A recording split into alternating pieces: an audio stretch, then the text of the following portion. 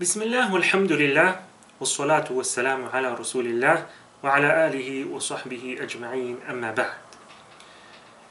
The 13th juz of the Quran continues on with Surah Yusuf.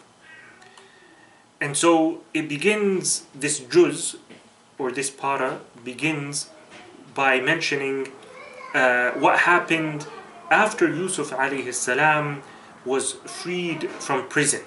And so he was called by the king to come, in his presence because he interpreted for him the dream.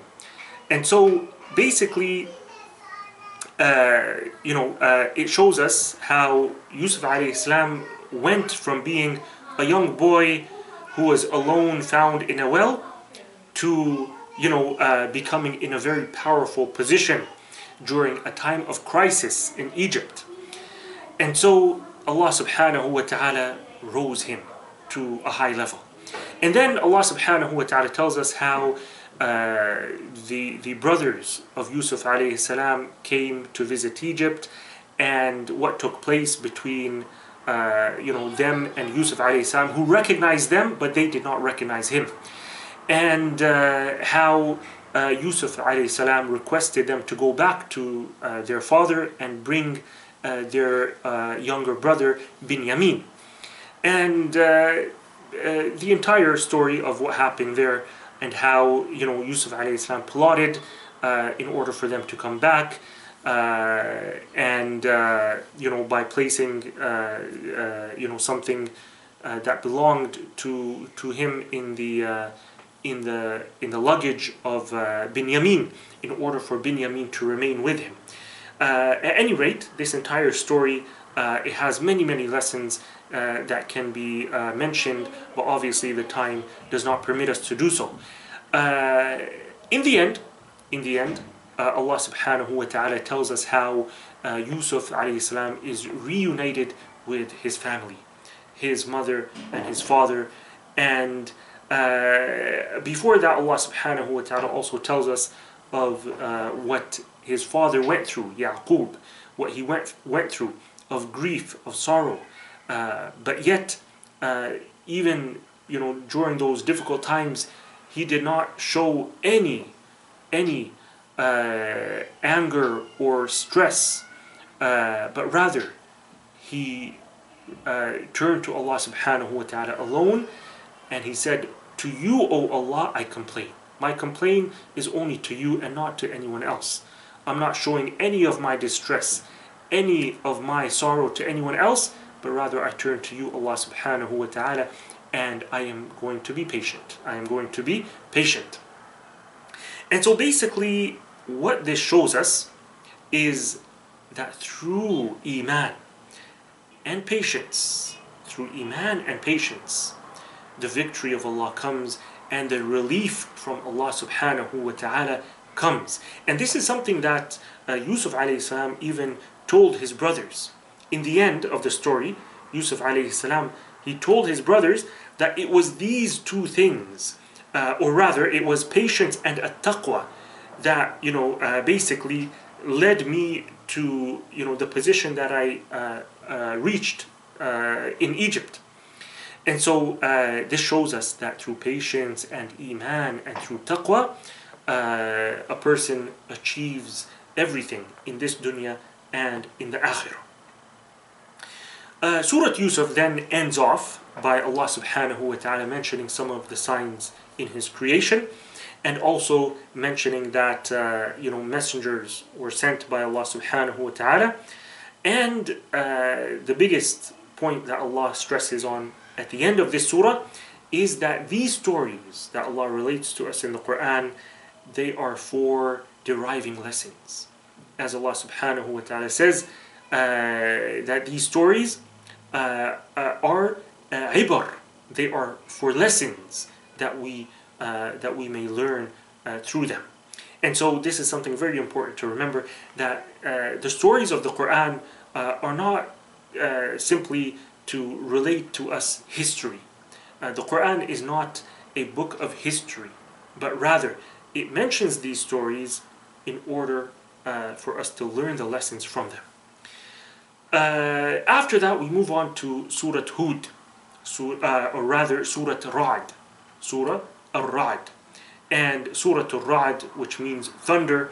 This is a surah, a short surah, in which Allah subhanahu wa ta'ala focuses on speaking about the tawheed of Allah, the oneness of Allah subhanahu wa ta'ala, and the revelation that Allah has sent, the revelation, and also it focuses on affirming the resurrection after death. And throughout the surah, Allah subhanahu wa ta'ala mentions great signs in His creation which point to the oneness of Allah subhanahu wa ta'ala.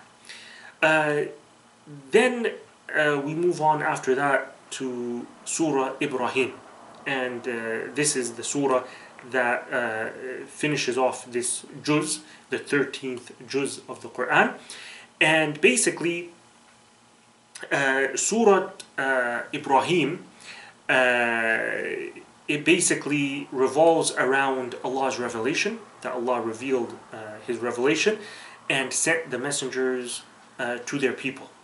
And so Allah subhanahu wa ta'ala mentions, Allah subhanahu wa ta'ala starts by basically mentioning the story of Musa alayhi salam, and briefly mentioning that Allah sent other messengers as well. And all of these messengers called their people to the tawheed of Allah subhanahu wa ta'ala. In fact, one of the things that the messengers mentioned, وَقَالَتْ رُسُلُهُمْ أَفِي اللَّهِ شَكٌّ فَاطِرِ السَّمَاوَاتِ وَالْأَرْضِ. Their messengers said to their people, is there any doubt in Allah subhanahu wa ta'ala? Is there any doubt that Allah exists? Everyone affirms this. And so this is one of the proofs that can be used against the atheists today. And that is that belief in Allah subhanahu wa ta'ala and the existence of Allah is something that no one doubts. It is something that is inbuilt in every single human being. Everyone knows that Allah subhanahu wa ta'ala exists. And then after that, Allah subhanahu wa ta'ala mentions one of the scenes on the Day of Judgment.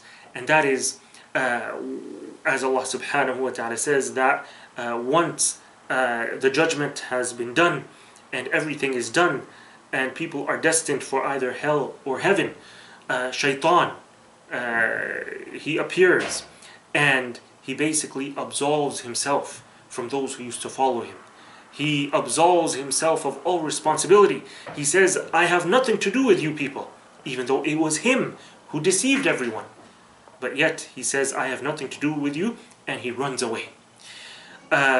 So the lesson that we learn from this is that we have to beware of Shaitan. This is how he is. This is his nature. He will mislead us. He will promise us. But then in the end, he will free himself of any responsibility. After that, Allah subhanahu wa ta'ala gives us a very, very great parable in the Quran, and that is the parable of a good word. And this good word is basically kalimatul tawheed, the kalima, and how this word is like the palm tree, like a firm tree that its branches are sticking out in the sky, giving fruit, as opposed to the other tree and the other parable that Allah gives of a bad word, and how it is like a tree that is uprooted from the ground, not giving out any good fruits and not benefiting the people. After that, Allah subhanahu wa ta'ala mentions many blessings that He has blessed us with, ni'mas of Allah subhanahu wa ta'ala, and how the blessings of Allah cannot even be enumerated, cannot even be counted. And so we should be thankful to Allah subhanahu wa ta'ala for these blessings. Then Allah subhanahu wa ta'ala mentions a very brief story of Ibrahim alayhi salam when basically he left his son Ismail alayhi salam in the wadi, the valley of Mecca, without anyone. and how Ibrahim alayhi salam made dua to Allah subhanahu wa ta'ala. And he made dua for his offspring, for Ismail alayhi salam and his children. And then Allah subhanahu wa ta'ala concludes the surah by mentioning the final destination of the wrongdoers, the zalimun, and how we should not think that Allah subhanahu wa ta'ala doesn't know what's happening when the oppressors are committing their crimes and are massacring people, are killing people, and are oppressing the people and behaving in a tyrannical way.